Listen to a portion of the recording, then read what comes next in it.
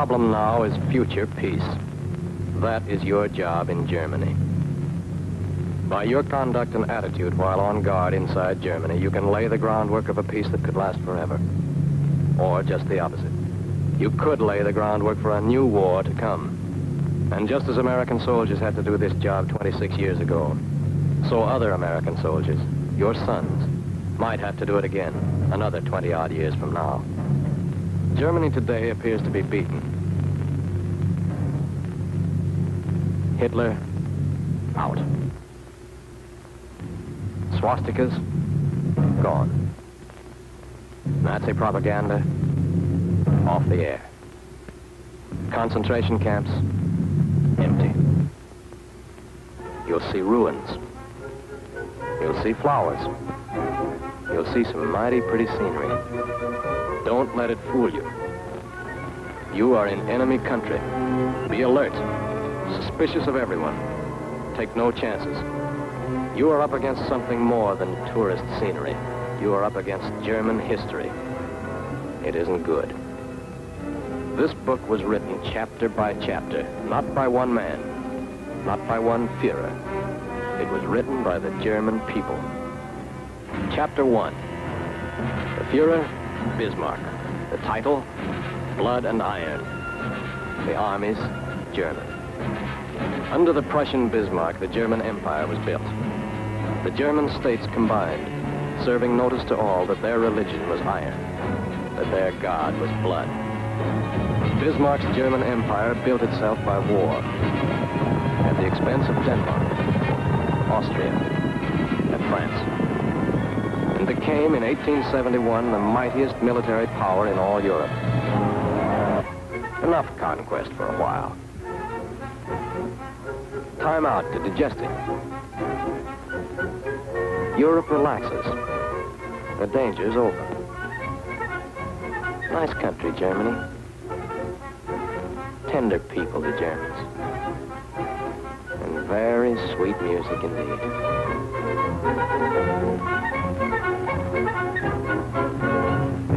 Chapter 2. A new Führer. Kaiser Wilhelm. New title. Deutschland über alles. Germany overall. And the same tender German people who smacked us with their World War I against Serbia, Russia, France, Belgium, Italy, Britain, and the United States of America. It took all of us to do it, but we finally knocked that Führer out. Defeated the German armies. Second chapter ended. We marched straight into Germany and said, why, these people are okay. It was just that Kaiser we had to get rid of. You know, this is really some country. When it comes to culture, they lead the whole world. We bit. We poured in our sympathy. We pulled out our armies. And they flung chapter 3 in our faces. Führer number 3. Slogan number 3. Today, Germany is ours. Tomorrow, the whole world. And the tender, repentant, sorry German people carried the torch of their culture to Austria, Czechoslovakia, Poland, France, England, Norway, Holland, Denmark, Belgium, Luxembourg, Russia, Yugoslavia, Greece, and the United States of America. Over the shattered homes, over the broken bodies of millions of people who had let down their guard. We almost lost this one. It took everything we had.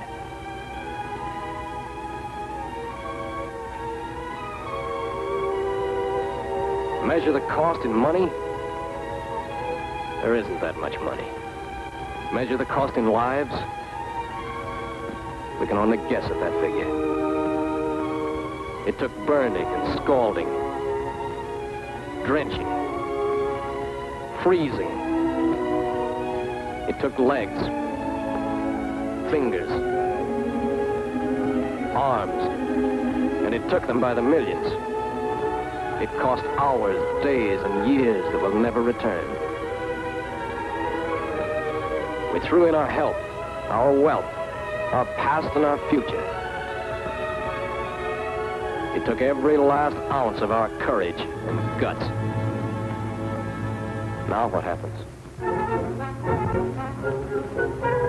Oh, hell, this is where we came in. Yeah, this is where we came in. And chapter 4? Could be. It can happen again. The next war. That is why you occupy Germany. To make that next war impossible. No easy job. In battle, you kept your wits about you. Don't relax that caution now. The Nazi party may be gone. The Nazi thinking, Nazi training, and Nazi trickery remain. The German lust for conquest is not dead. It's merely gone undercover. Somewhere in this Germany are the SS guards, the Schutzstaffel, the Gestapo gangsters. Out of uniform. You won't know them, but they'll know you. Somewhere in this Germany are stormtroopers by the thousands. Out of sight, part of the mob, but still watching you and hating you. Somewhere in this Germany, there are 2 million ex-Nazi officials. Out of power, but still in there. And thinking about next time. Remember that only yesterday, every business, every profession was part of Hitler's system. The doctors, technicians, clockmakers, postmen, farmers, housekeepers, toy makers, barbers, cooks, dock workers. Practically every German was part of the Nazi network. Guard particularly against this group. These are the most dangerous. German youth. Children when the Nazi party came into power. They know no other system than the one that poisoned their minds. They're soaked in it. Trained to win by cheating. Trained to pick on the weak. They've heard no free speech. Read no free press. They were brought up on straight propaganda. Products of the worst educational crime in the entire history of the world. Practically everything you believe in, they have been trained to hate and destroy. They believe they were born to be masters, that we are inferiors, designed to be their slaves. They may deny it now, but they believe it, and will try to prove it again. Don't argue with them. Don't try to change their point of view. Other Allied representatives will concern themselves with that. You are not being sent into Germany as educators.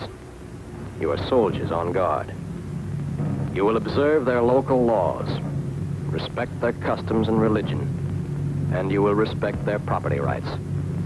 You will not ridicule them. You will not argue with them. You will not be friendly. You will be aloof, watchful, and suspicious. Every German is a potential source of trouble. Therefore, there must be no fraternization with any of the German people. Fraternization means making friends. The German people are not our friends. You will not associate with German men, women, or children. You will not associate with them on familiar terms, either in public or in private. You will not visit in their homes, nor will you ever take them into your confidence. However friendly, however sorry, however sick of the Nazi party they may seem, they cannot come back into the civilized fold just by sticking out their hand and saying, "I'm sorry." Sorry. Not sorry they caused the war. They're only sorry they lost it. That is the hand that heiled Adolf Hitler. That is the hand that dropped the bombs on defenseless Rotterdam, Brussels, Belgrade. That is the hand that destroyed the cities, villages, and homes of Russia.